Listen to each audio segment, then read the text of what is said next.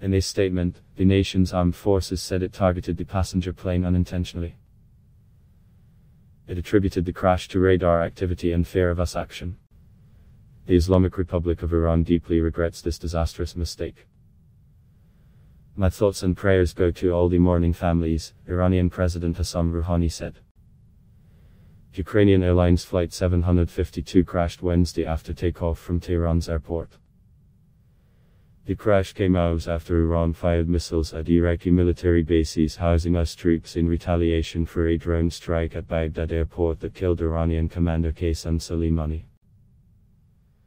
After the missile operation in Iraq, US military flights around Iranian borders increased and Iranian military officials reported seeing aerial targets coming toward strategic centers, according to a statement by Iranian Armed Forces headquarters. The aircraft came close to a sensitive Iraq military center at an altitude and flight condition that resembled hostile targeting. Under these circumstances, the aircraft was unintentionally hit, which unfortunately resulted in death of the many Iranian and foreign nationals, the statement reads. The victims include 82 Iranians, 63 Canadians, 11 Ukrainians, 10 Swedes, 4 Afghans, 3 Germans and 3 British nationals. Human error at time of crisis caused by US adventurism led to disaster, Iranian Foreign Minister Javad Zarif tweeted. The commander of Iran's Islamic Revolutionary Guard Corps Aerospace Force said he had requested all commercial flights in Iran be grounded until tensions cooled off. But the armed forces and government and aviation authorities chose not to do so, Brigadier General Amir Ali Hajizadeh said at a news conference Saturday.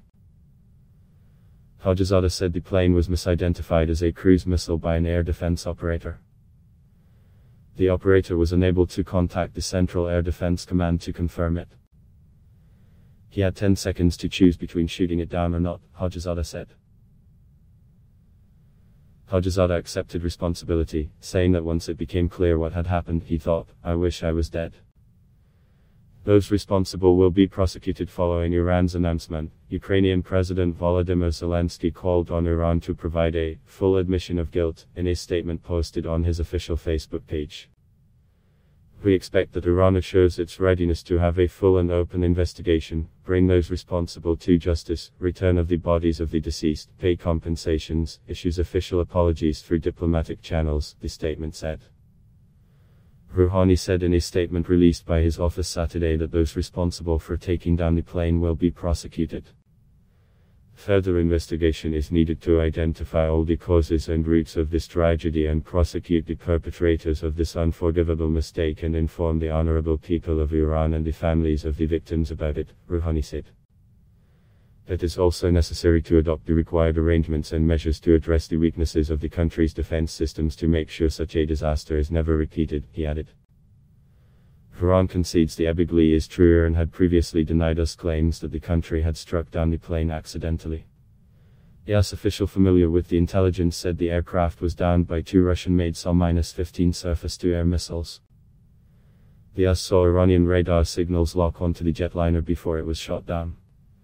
No one will assume responsibility for such a big lie once it is known that the claim had been fraudulent, government spokesman Ali Rabi said in a statement earlier Friday, according to state-run Press TV. Iranian authorities are in possession of the 2 flight data recorders, also known as black boxes, which Ukrainian investigators got access to Friday. They have yet to start examining the information, but have said it included communications between the pilot and Tehran flight control.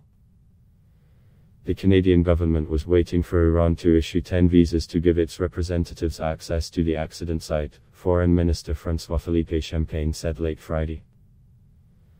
2 members of Canada's Transportation Safety Board and 10 global affairs officials were waiting in Ankara, Turkey for the documents. Death of general escalates tensions between the US and Iran escalated last week after US President Donald Trump ordered a precision strike that killed Iranian commander Qasem Soleimani. Soleimani was plotting imminent and sinister attacks on Americans, Trump said, adding that the action was taken to stop a war. The Pentagon blamed Soleimani and his Quds force for attacks on coalition bases in Iraq in recent months, including the December 27 strike that killed an American contractor and Iraqi personnel. He was also blamed for the US Embassy attack in Baghdad on December 31.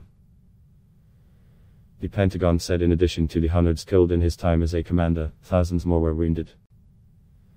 Tensions between the US and Iran have complicated the investigation. US government investigators, for example, cannot fly into Tehran and meet with government officials without a license. That prohibition is due to long-standing sanctions rather than the most recent events, according to two US officials who spoke on the condition of anonymity. Treasury Secretary Steven Mnuchin announced Friday that Trump was authorizing yet more sanctions on Iran. CNN's Nicole Gowet, Hamdi Alksholi, Ryan Brown, Barbara Starr, Nicole Gowet, Hamdi Alksholi, Ryan Brown, Barbara Starr, Eliza McIntosh, Johnny Hallam and Radina Jagova contributed to this report.